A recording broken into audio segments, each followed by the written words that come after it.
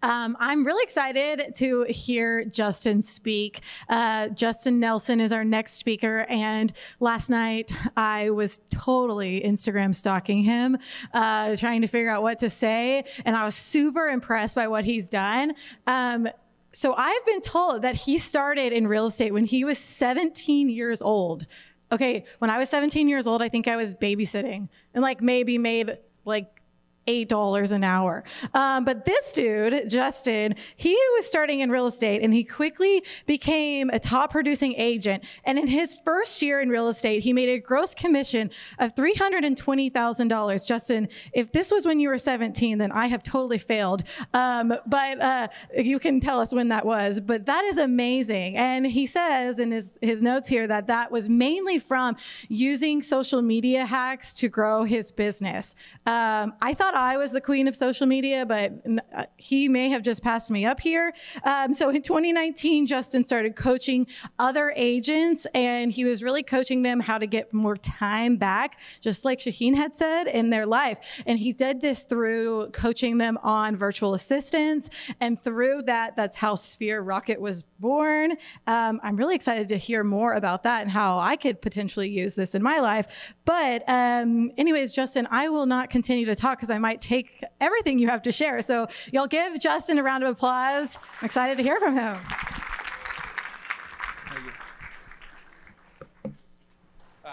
So I'm going to not use the mic if that's okay. Can you guys all hear me okay? Yeah. Cool. So the reason I'm not going to use the mic is I like to be very interactive and it's just a distraction for me. So one of the things that I got told this morning as I was leaving my house at 2 a.m. is that I'm starting to get gray hairs. I'm only 26, so I guess that's what 11 years in real estate will do to me. So I've actually been in the business since I was 15. I started off as an inside sales agent at 15, cold calling. Might have been illegal. I don't even know the rules back then. So Glenn's here, a big inspiration of mine. You didn't hear that at 15. I wasn't a part of EXP at 15, where I'm at now. So my story was already shared. I want to keep it really brief. Obviously, I'm a sponsor of this event. We sell virtual assistants, but that's not really what I want to get at here. What I want to get out today is I just want to be a regurgitation of what my clients are seeing in the market and what they're using their VAs for. Is that fair? I don't care if you use our VAs. I'm actually going to show you ways to also not use our virtual assistants if you want to go other routes. So don't feel like I'm about to sell you something. I just want to regurgitate. So my background and what I love to do is speak. So I've been speaking for about 4 years now. Started Sphere Rocket about 3 years ago, almost 3.5 now. And over that time, we now have 5,000 full-time employees in the Philippines, with about 3,000 clients across the U.S. About 75% roughly right now are real estate agents, real estate brokers, and teams. So that's going to kind of be what I go through today. A lot of times people think I have no U.S.-based team. I do have a U.S.-based team. But a majority of my team is located in the Philippines. I got about 100 on my personal staff. So a lot of the lessons I'm going to teach you are my failures, things I have learned as a leader. I promise you the leader I was at 18, no one would have wanted to work for me. There's a reason at 18, 19, 20, 21 I lost my assistants. A lot of it was ego, a lot of it was things that I've learned over time. So my story, there was me at 15, 16 years old, cold calling in my office with Keller Williams at the time. A lot in between. I don't know how I got to the marriage stage, got married about a month ago, so that now I'll actually tell a story here in a minute about how my virtual assistants actually found her for me. So, yeah, good time. So, does anyone ever sometimes just feel behind? Whether it was the market was really good or, the market's kind of slowed down, anybody just feel behind? All right, well, I'm going to tell you a quick story on how I met Andrew Franklin. About 8 years ago, I was with Kevin Kaufman, Fred Weaver, who were my first coaches in the industry. Met this guy named Andrew. In the back of the room, he goes, I am here today basically because I wanted to learn if I should use a CRM or not. And at the time, I was like, what's he talking about? And then later I find out this dude's selling 4, 5, 6, 800 homes, and he's like, should I use a CRM or not? And at the time, my mouth just dropped at 16. I was like, Dad, we're using a CRM every day. We're only selling like 100 homes. They have no CRM and selling 800. What are they doing differently? Or whatever the number was. And what I learned is the difference between 100 and 800, the difference between 20 and 100, is he had more people in his organization. He had more team members. He had more assistants. lunch, he was talking to his assistants. At lunch, we were the assistants for our team. And so I've learned a lot, and that's kind of what I tell people. If you feel behind, you feel like you're comparing yourself to someone, don't. Even the top of the top are an absolute chaotic mess. It's funny, Andrew messaged me the other day, he's like, I need a bio.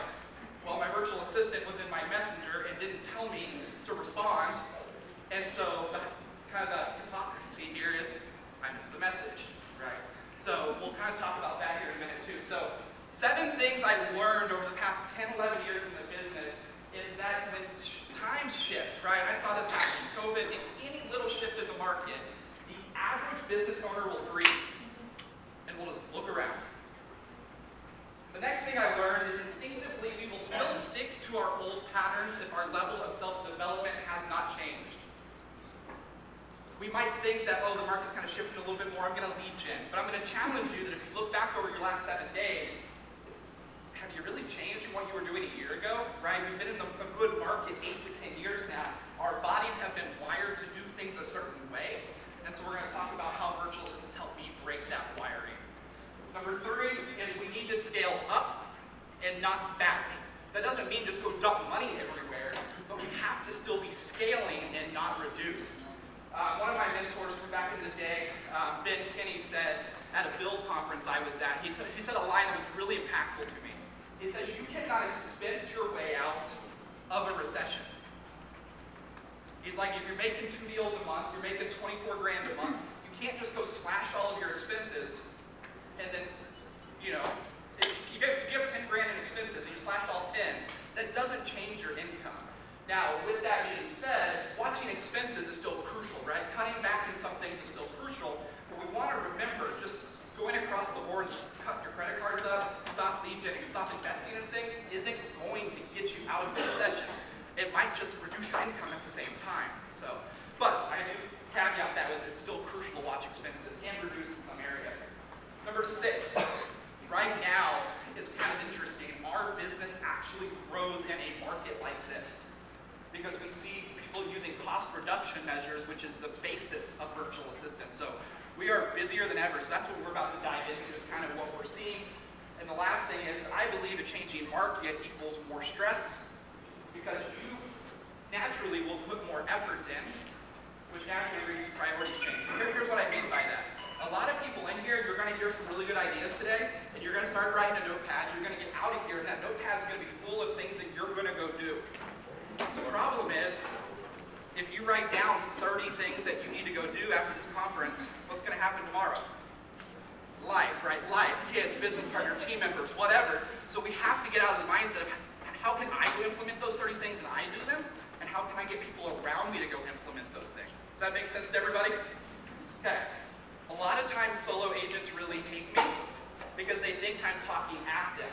They think, oh, just because I'm not a big team. No. Even as a solo agent, even if you don't want a mega team, the things I teach today can still be done with assistants. So scaling with virtual assistants. Is it okay if I challenge you guys today? Can I push a little bit? If 30% of the room doesn't dislike me a little bit when I leave, I feel like I've failed. Because I'm going to really, or thinks I'm absolutely nuts, right? Especially when I share with you how I found my wife using virtual assistants. So. You're good. I will talk louder for you. No problem. So, you want me to use it? Yes. Okay, yeah, use it. No problem. Cool. So, a lot of times people think I'm in the business of VAs. I actually loved your intro speaker because one of the things I learned is I don't have to cover that now. I am actually in the business of saving marriages, parental relationships, helping people live a life by design, and for so many more reasons. And so my pictures actually aligned with something he said. I didn't go on very many picnics. So this is probably my biggest thing. I'm past the point of really working for money, and it really changes my world and really gets me fired up when I see more of this. More families on vacation, out and about with their kids and family, and not on their phone versus this. Because one of the things when I started in the business, my dad got started in real estate when I was 15, so we started at the exact same time. Unfortunately, my siblings got a lot of this. And it's something that tore us apart for about 3 to 4 years until we learned about leverage. So that's one of my big whys. Can we just start off with the assumption that virtual assistants work? Is that okay? If you guys have limiting beliefs behind that, I'm going to give you my cell phone number. You can personally text me. I will work you through those. But right now, people like Andrew Franklin, virtual assistants work. So I'm not going to try and argue if they work or not. They do. Now, with that being said, does anybody want to know the failure rate of people working with virtual assistants? It's about 30 to 40%. Now, guess what? Is that shocking to some?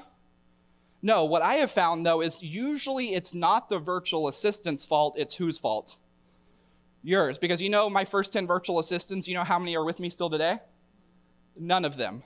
Because I failed every single one of them. I wasn't the leader, I didn't have the SOPs, I didn't take the time to train them. Because the number one thing, whether it's an assistant in person or virtual assistant, what's the number one thing that you think people say is, I don't have enough. Sometimes it's money, but it's usually I don't have enough time to train them. That's the number one thing. So we're going to kind of try to get over that limiting belief too. The second thing is a lot of us have a disconnect in goals and reality. About 100 stages last year, we ran a survey on of everybody that had listened to me speak, and we asked, what would your average income want to be? The average income of an agent said, I want to make $1 million a year. Does that surprise anybody? Nope, I want to make $1 million a year. How much do you think a business has to make gross to net $1 million a year? A lot more. Usually, if you got really good margins, you got to at least make $3 to $4 million, okay? So we have agents around the country that have this goal of, I want to make $1 million a year net, which means you actually have to make about 3 to 4, maybe even more.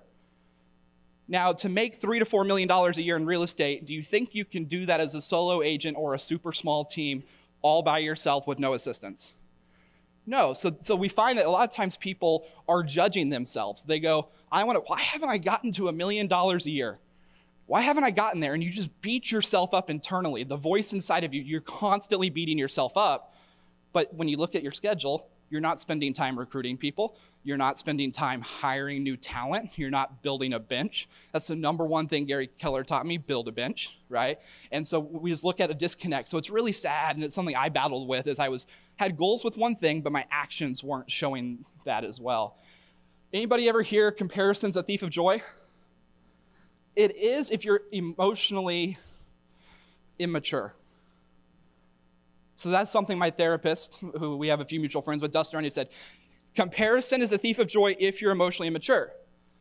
Comparison's great for me. When I first met Andrew Franklin, I looked at our two different businesses. I compared everything. I took all the notes, went and implemented. Next year, we double, tripled our business just from what we were looking at. So comparison can be great as long as you don't take it the wrong way. So I say that because it's a really good room to learn from. So there's only two things in life that you can leverage. So now we're going to is it okay if I get tactical for the last 20 minutes here with what we use VAs for? Cool. So there's only two things that you can leverage. Number one is personal activities like finding a wife or a husband. And the second one is business activities, the day-to-day real estate task. So if we know we need leverage, why don't we? You've already answered some of it. But does anybody know why at the root most of us don't have a bigger team, more assistants? It's usually actually not money. Your Starbucks could cover more assistants. Your Amazon account, if you just got rid of it, would get you more assistants. At the root, why do we not have more people on our team? Anybody want to answer? Mindset. Yeah. Letting go of control. Absolutely. So I actually believe when we got into this industry, and people hate me for this one, a lot of you, how many of you guys came from the corporate world, then came into real estate? Corporate world or real estate? I didn't take that path, so take what I say lightly. I don't mean this as a jab. I believe when you go from the corporate world and when you go into real estate, you didn't take a lot of risk.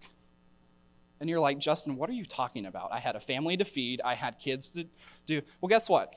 The fact that you took a risk from corporate world to real estate means that you were in the top 1% of mindsets of believing in yourself. If you failed in real estate, you could have always have gone back to the corporate world and made money and made it work. When you got into real estate, how much did it cost to get your license? $1,000, right? That's what it cost me. $1,000, and I think my dad paid for it, thankfully. And it wasn't a 17, by the way. I didn't sell homes till 18, let's be very clear. But $1,000. So we got into this industry where there's not a lot of risk. You don't have to spend a lot of money. You can find brokerages that are $100 a month or give or take. So there's not a lot of risk. And so, but when we look around the industries, anybody ever started a restaurant before? Anybody ever start a restaurant, know someone that started a restaurant? I won't ever do it. But in that industry, it's a mindset thing. When you get into that industry, those owners, they don't think, well, I'm going to be the cook. I'm going to be the server. I'm going to be the front of the house. I'm going to be the back of the house. I'm going to do stocking and inventory. Those people immediately go, I have to hire people, which is so different than what in real estate is. So I believe our industry has conditioned us to not take a lot of risk, take a lot of bets on ourselves when it comes to hiring leverage. So just the fact of knowing that allows us to be a little bit more inclined to do so. So we already talked about it. It's rooted in money. Most of us also a lot of times don't hire because of a salary cap. I'm a huge sports fan. By the way, I have extra Astros tickets because I'm a huge Astros fan too.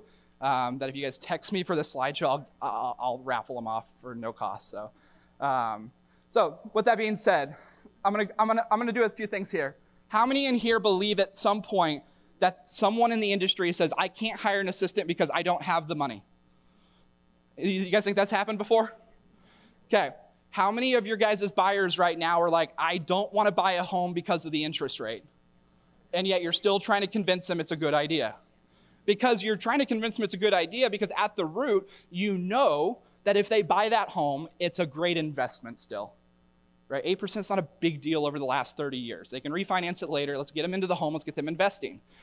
But how many of you guys own your own home? How many own your own home here? So someone convinced you at one time, maybe it was yourself, go take a bet on yourself, put some down payment down, go get a massive loan, and if you default on the loan, what happens? That's taken away from you, your family no longer has a home, and your credit's destroyed. Yet when I go, wait, you took that big of a risk and you always made it work. You always made your $2,000 mortgage payment. You always made your $3,000 mortgage payment because it was important to you, right? It was important to make that work because it was your kid's home. Now, if you can start to tie in everything together to go, my business is important to me because of what the first speaker said. What is your why? My business is so important to me because of my kids. I need to stop making excuses and I need to go hire leverage so that they can make the company money and it not all be on me. So that's been a big learning thing for me is I looked back and I had 3 properties that I had bought in when I was a real estate agent that I had invested in. And I kept pushing back of not hiring an assistant. I can't afford it. I can't afford it. And my coach just said, Justin, you keep buying investment properties and you find a way to make it work. So just have a little bit more belief in yourself when it comes to that. So we've kind of already went over a few of these things. Let's deep dive VAs. So here's how I did it. I strapped a GoPro to myself for about 2.5 weeks, 3 weeks straight, and I video recorded my entire life. This is probably the reason I'm not with my ex anymore, because she thought I was an absolute psycho. She's like, why are you wearing that to bed? Now, here's why I wore it to bed, okay? Some of you guys are like, why did he wear this to bed? It's not for what you're thinking. OnlyFans was not around that long ago, right? But I wore it to bed because when I woke up the next morning, what do you think I did at 4:35 in the morning? By the way, I don't wake up that early now. I used to, but 4:35 in the morning. What do you think I did when I first picked up my phone? Scrolling social media. I was hardly interacting with all of my prospects. So Facebook was a huge part, as she mentioned, of my business. I hardly interacted. And so when I got my first virtual assistant, what do you think the very first task, just because I was recording my day-to-day life, I figured out was to do? Social media. My VA wakes up every day now and goes through my post and does interactions. And then she sends me a document that goes, hey, Justin, Andrew Franklin just got married. Hey, Andrew Franklin just had a baby. So I don't have to read through everything, but she also hearts and interacts with every single post. Now, a lot of you guys would never even know that that happens. So just kind of an example of this. So here's some of the crazy things that I learned. Now, I'm an absolute psycho, so take this with a grain of salt. I have a camera that points at my fridge that when it gets opened, it will send a list of what's missing to my virtual assistants. So like today, when I get home, there will be an Instacart order on the driveway because they can track my flights, they know where I'm going, it'll be ready to go into my house. Now again, some of this is extreme. The favorite one you probably win is yes, I did put my virtual assistant on Tinder for me. It's how I found my wife. Because hey, at the time I was traveling 300 days a year on the road, And I didn't want to meet 300 women in 300 different cities, even though that might have been cool, right? It wasn't for me. And so just kind of it's actually true, but it was kind of a fun story of what a VA did for me. So a lot of you guys are taking pictures of what you're going to want to take pictures of the next like 30 slides, and then you're never going to look at them again, right? Just like the last conference you went to. So with that being said, I'm going to send it all to you guys. So this is the website for you, sphererocketfiles.com. This, if I'm being honest with you, if you never wanted to hire Sphere Rocket to help you with virtual assistants, this is the playbook. It has every job description, every task list, every schedule that you would ever want to put a virtual assistant on. It's got 30 different job descriptions, 30 different job tasks. Take that. I also included my last 8 private masterminds that we do with those that make $1 million+ a year on there. So you guys can go in there, watch those, all free of charge. There's no capture, and you can just watch it. I'll never even know you watched it. So with that being said, I'll obviously send this to you guys as well. But our virtual assistants do anything. In 2019, I didn't have the company. I actually started the company about a month prior to COVID. I had no clue COVID was coming, but I will be very humble.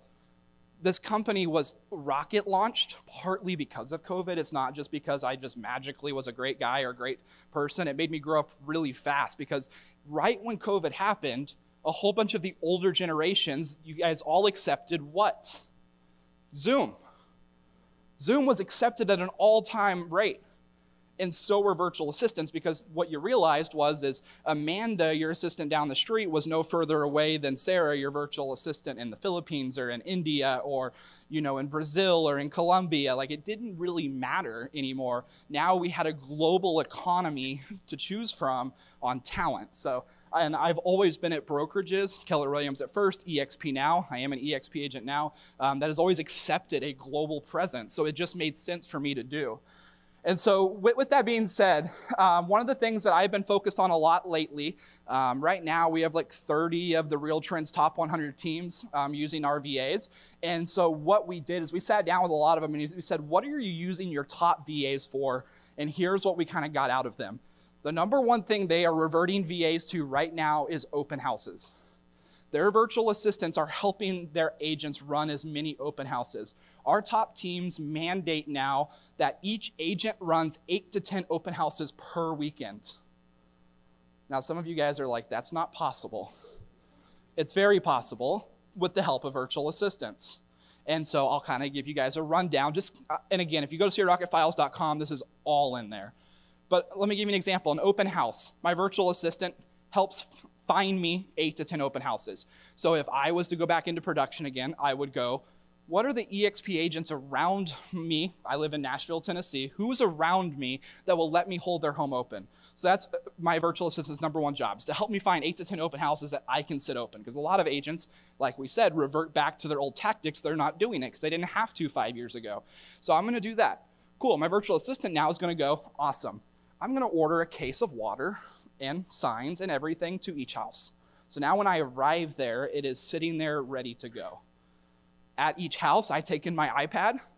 I sit at each open house. Every time someone signs in, my virtual assistants work Saturday and Sundays with me. We do have parts of our team work Saturday and Sundays. They are now, before I even step foot out of that open house, they are putting it into my CRM and starting all of the automations on that person. They also, about an hour or two later, will conveniently text that couple or whoever came in the door and say, hey, by the way, I have 2 other houses that I just looked up on the MLS, very similar to the open house we just ran. Would you like to take a look at those sometime too?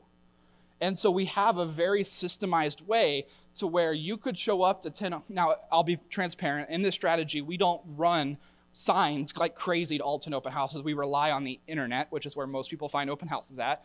And we just go 10 to 2, 3 to 5, 7 to 9. We're running open houses 7 to 9 right now, and people are showing up because it's after their kid's soccer day. Again, a little bit extreme. Some of you guys will go, I will never do that. But even if it meant you going from 1 open house a weekend to 3, right, that is a big thing that people are using their virtual assistants for right now. Second thing that people are using their VAs for is past client touches. So again, a lot of our teams have 100, 200, 300 past clients. every single month, our virtual assistants will call every single one of their past clients every single month. How many of you guys have called your past clients every single month? Never missed it. And if you raised your hand, you might be lying, right? But here's the thing. Some people are like, well, Justin, what does your VA say to your customer? You know, what, like if I gave you a virtual assistant, what do they say to my past clients? Like, what do they say? Do you mind if I script play with you? Ring, ring. Hey, this is Sarah, the virtual assistant, which we wouldn't say VA, but just kind of help you here. This is the virtual assistant for the Justin Nelson team. I just wanted to call and say that we love you and wanted to make sure you're taken care of. And is there anything we can do for you? Hey, I appreciate it. Actually, I just spoke to my neighbor yesterday. Perfect. Wanting to sell. Perfect. But what answer do you think we get most of the time? I'm good. You're good. Cool. Perfect. Now, the next month, what script do you think we use? The same one. And then the next month?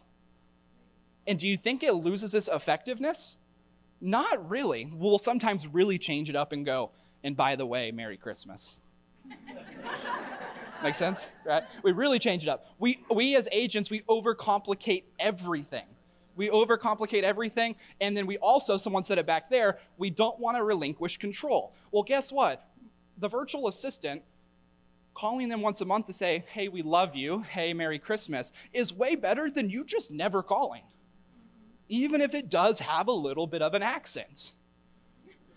Right? Now, here's the thing, you laugh. Last year, our team took 3,800 sales calls for people wanting to get VAs. What do you think the number one reason people had a limiting belief around VAs is? I don't want a VA because they have a what? Well, you guys are in a melting pot in Houston. You guys are pretty inclusive of everything. But here's what I say. Look around this room. How many accents do you think we have in here? How many people do we have from different countries that now live here? I basically say that if you will not consider virtual assistants because of an accent or because of walls across country lines, then basically look around this room and tell everybody in here that they're not going to be successful in real estate and you would never allow them on your team. Most of you would look around and not do that. But you do it with virtual assistants. And do you guys want to know why? It's because when we hear of people being hacked or scammed, where does it all originate from? Yeah, there's ways to prevent that, guys. So just know that I had the same limiting belief you did. I'm in that situation. So referral groups, does anybody ever get referral groups and they get crushed because people just have fan clubs or whatever? Virtual assistants for me watch over 200 referral groups a day. It only takes us to get 5 or 6 more deals a year out of our VAs watching Facebook groups for us to ROI. Lead auditors. Anybody have a team in here? Anybody on a team or own a team? Cool. Generate leads. Anybody pay for leads? Anybody not call the leads? That's what I did when my dad paid for them, right? That's what I did, right? But so a lot of teams are using lead auditors. That's a big thing being hired right now is virtual assistants calling, just being like, hey, we dropped the ball. We're just giving you a call to see if you're still in the market. Recruitment screeners, and I'm not going to go through all these because I want to make sure we stay on time here. But here's the last thing that I'll kind of leave you guys with. I did a case study last year, involved about 1,200 people that answered the questions. Do you all believe at one day in time that you want to own a big enough business, and some of you guys already do, you want to own a big enough business where you can afford a 60 grand a year salary? That was my thing. I'm like, I want to be like Andrew Franklin and have 32 assistants that all make really good money. Do you guys think that one day you want a business that can afford 60 grand a year in salaries? Absolutely. And so people ask me all the time, Justin, instead of spending a US 60 grand, how would you do it with virtual assistants? And these are the top 7 positions hired in 2022 of all of our clients. And this is kind of the order they go in. Most people will start with a personal assistant, move into social media. They'll move into video editing. By the way, I'm actually about to take my video editing staff and change their roles because of a new software. If you need something to do all the editing for you, no questions asked for really cheap, Opus AI, OPUS. We no longer actually even really need VAs in the video editing world because of that AI. So OPUS will change your world if you're doing a lot of video editing. Client care manager, graphic design, marketing manager, accounting. You could have all 7 of those virtual assistants on your staff full-time, 40 hours a week for about $54,000 a year. So that is what unlocked and changed my life, is when I figured out that piece. Now, let's be very clear. I'm not saying let's go fire our in-person assistants and replace them with virtual assistants. That will not be good. Let's not say that we're never going to hire someone in the US again. That's also not good.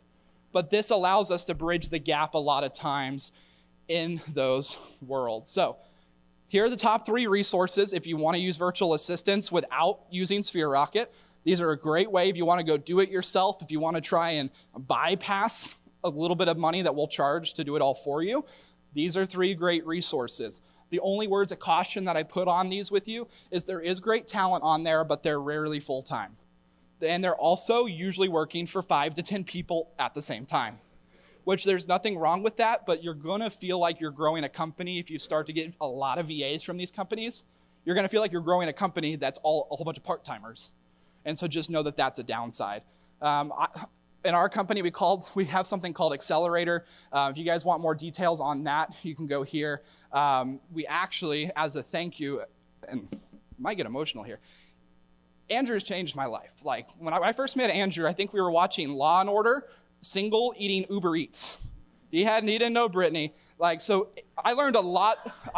Yeah. Law and Order. We were watching SUV reruns in Andrew's thing. And so Andrew has given me connections. Andrew has given me a lot of things that no one else has. And so Andrew is my sponsor at EXP. So I know this isn't an EXP event, but that's changed my life for sure. And so with that being said, if you guys can keep this private for me, we don't do this for anybody. We're willing to give 50% off all of our services in honor of Andrew and thanking him for that.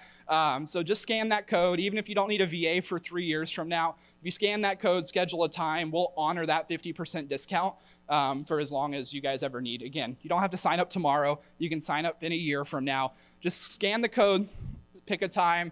We'll take care of you at 50% off. We've never done that before. If you're a client in the room right now and you're like, I want 50% off, we'll take care of you.